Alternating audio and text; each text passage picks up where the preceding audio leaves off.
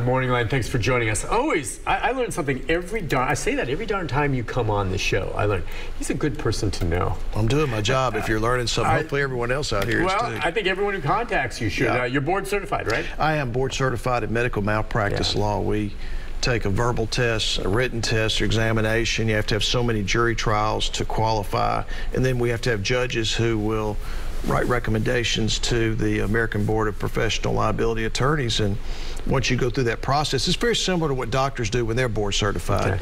Okay. Once you get that board certification, you can then represent to the public, as I am here today, that I specialize, have expertise in medical malpractice litigation. Now, what's so interesting about the field that you went into specifically, you're not only an attorney, which is fascinating work, at least from my perspective, but you know a heck of a lot about medicine and medical. It's almost like you're not a doctor, but a frustrated doctor is what they call him. I am a frustrated doctor. But you got the insight, and I call him a lot of times just to run things by him when I'm dealing with stuff, just because I trust your judgment. And along those lines, you talk about sometimes, you know, juries, trials. I'm just wondering, there's people out there, maybe this medical issues can be personal too.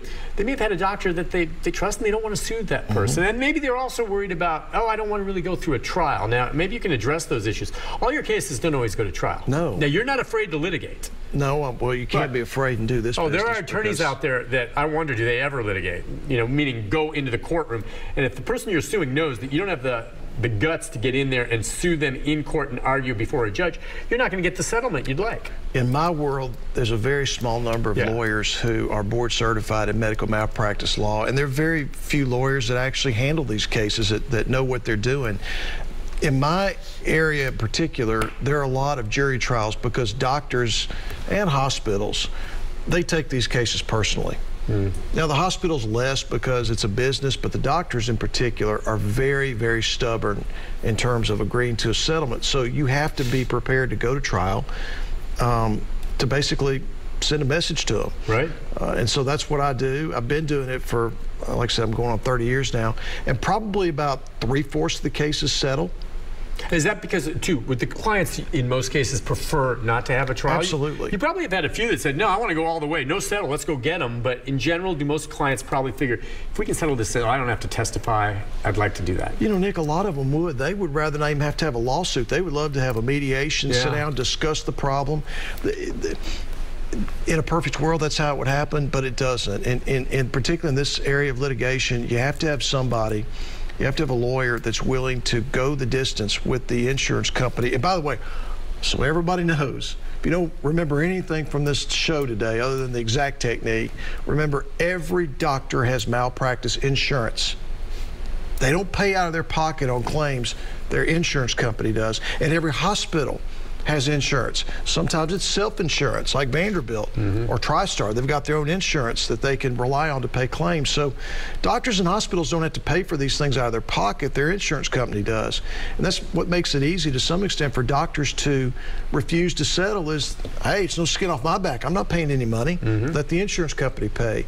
So you have to have a lawyer willing to go the distance in these cases to force the insurance company to say, well, you know, we're going to try to pay this claim off, try to convince the doctor to allow a settlement. Yeah, you know, one story you told me that stuck with me that I think the viewers should always hear is that you've had a case, and this isn't going to happen every time because there's going to be harsh feelings on either side, but where so often doctors just, well, let's fight this for heck, even if they know they made a mistake. Yeah. You've had a case where she told me about where the doctor actually came in and fell on his sword, if you will, or more or less came in and just was apologetic. Yeah. And said, listen, I made a mistake, we want to make this right, and was very upfront and said, I did this, I wanted to, and honest with your client who I think appreciated that. Now, I'm not sure that necessarily meant, they didn't play his hardball, perhaps. How did that play out? I mean, obviously the client still is going to get compensation, but did it make a difference when there was a doctor who actually was honest about it, apologetic, and said, what can we do?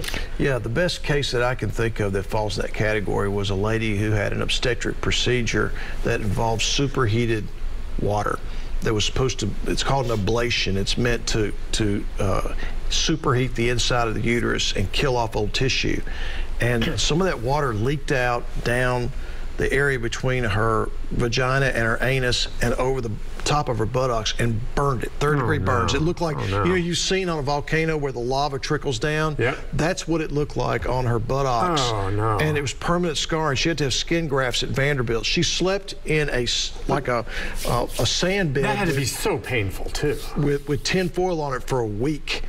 Okay, that's how bad it was. Anyway, long story short, we get through the depositions, we go to mediation, and the hospital's representative said, I want to talk to your client, Clint. If you don't mind, you can be there, monitor it. I just want to apologize to your client on behalf of my client.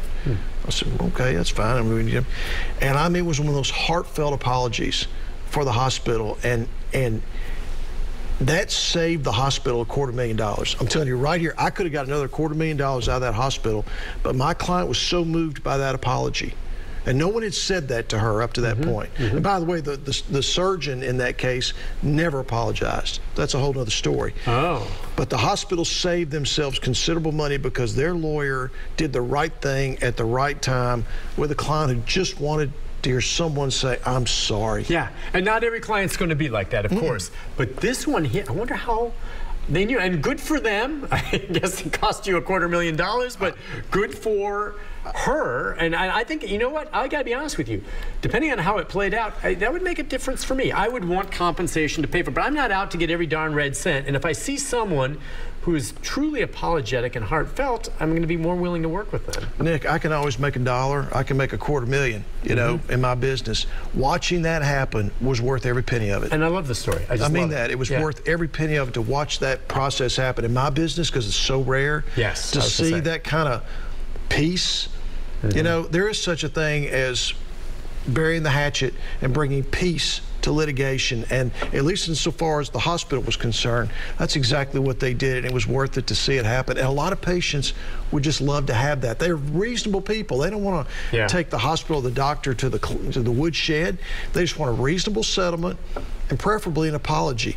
Now, most instances, they write the apology on the check, so to speak. That's what it is. The check is the apology. Right. Well, how many times have there been settlements or one thing, one or the other, and I'll call you on this, and you'll just say, Nick, I can't comment at this point. Because at that point, there's like, here, we're giving you the money, but that's the end of it now, non-disclosure. Is that what? How does that play out? 9 times out of 10, you're never going to settle. 9 times out of 10, you're going to settle a case, and you will not be allowed to talk about it. Meaning one of their requirements is, okay, we're going to write you the check and settle it, and we'll put this behind us, but that means no more public conversation about this. Absolutely, because there's they're buying their peace, Nick. They're buying their peace. That's right. We don't want to talk about it anymore. We don't want this getting out. We don't want the word spreading that such and such hospital pays such and such money for claims. We want peace and quiet.